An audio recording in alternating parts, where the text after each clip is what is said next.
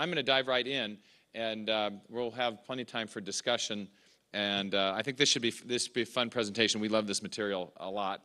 And this presentation we're giving is based on a long article that's just been published in the Michigan State University Press book, Darwinism, Design, and Public Education. And it's the result of, as it happens, 5 years of research. So we hope you enjoy this, and we'll point you to that resource if you want to get more information than we're able to cover in our presentation here. The Time magazine in 1995 had a cover story on what they called Evolution's Big Bang. And this was predicated by a recent discovery in China of some extraordinary fossils that showed the Cambrian era animals in exquisite detail. The preservation quality of these fossils was just incredible. And these fossils were confirmed and provided more information about an event that scientists have called the Cambrian explosion.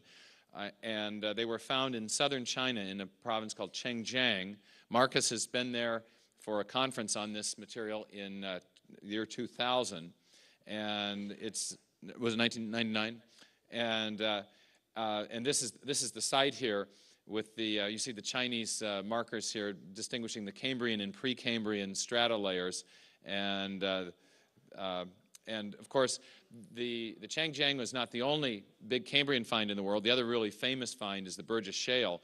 But the Chinese were quite proud, and arguably so, at the preservation quality of these fossils and the additional information that they provided about the Cambrian, which will be part of the basis of our talk today, because in essence they showed that the Cambrian explosion was more explosive, more sudden, broader in extent than had previously been known, and many new representatives of new phyla have been discovered as a result of these Cambrian fossils, new organisms, things like fishes that we knew about before that we now know originated earlier and more suddenly. So we'll look at some of these data along the way, and just right now I want to orient you. The Cambrian explosion takes place in about on the standard geological time scale at 530 million years ago, and ends now they're thinking within 5 million years, maybe a little more, maybe a little less. 5 million to 530 to 525 is the increasingly accepted time frame for the Cambrian explosion. Well, what exactly is the Cambrian explosion? Let's just orient ourselves a little bit more here.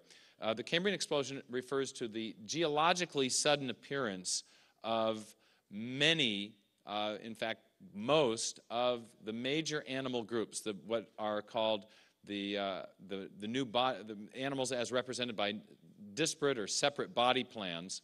And if you think of a body plan, if you've heard that term tossed around, a way to think of a body plan is as a distinctive set and arrangements of body parts or organs and tissues. And on the slide here we have 3 different examples of body plans, separate animal body plans. We have the chordates and the arthropods and the cnidarians, just 3 examples. And you see how different are the different ways of organizing body parts here. The chordates have their dorsal nerve cord, their internal skeleton. The arthropods are segmented, and they have an external skeleton just for starts. And of course, the cnidarians, is represented by this beautiful jellyfish, have their own distinctive mode of organization. Now, when paleontologists and taxonomists talk about body plans, they're usually talking about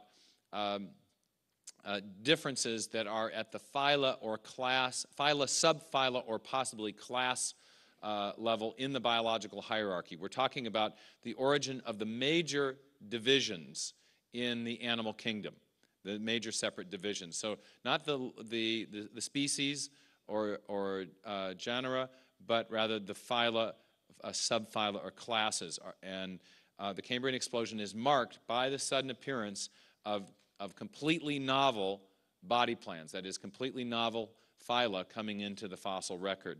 And So what we want to do now in our talk, and we have a little more time than the other sessions. We've got the full hour and a half, and we're going to kind of pass back and forth different parts of this, talk to each other, and leave plenty of time for discussion as well. We want to do three things. We want to talk about the Cambrian explosion, and in particular, we want to address three questions. Why is this so extraordinary? Why is the Cambrian explosion so extraordinary? And Marcus is going to address that by describing the key features, the descriptive features of the Cambrian explosion event in the fossil record. The second thing we're going to address is why are scientists so perplexed by that? And in particular, we mean the orthodox neo-Darwinian scientists, because as you'll see, the data from the Cambrian contradict Darwinian expectations and predictions at every turn. And I wanted to say almost, but really it's let's say virtually every turn. This is really a tremendous challenge to the Darwinian theoretical framework. And given that, we want to then in the end talk about how we might better explain the data from the Cambrian explosion within a design theoretic framework. That is, we want to offer intelligent design as an explanation for the Cambrian and its key features, and explain the rationale, that is, explain why design should be considered as not only an explanation, but we're going to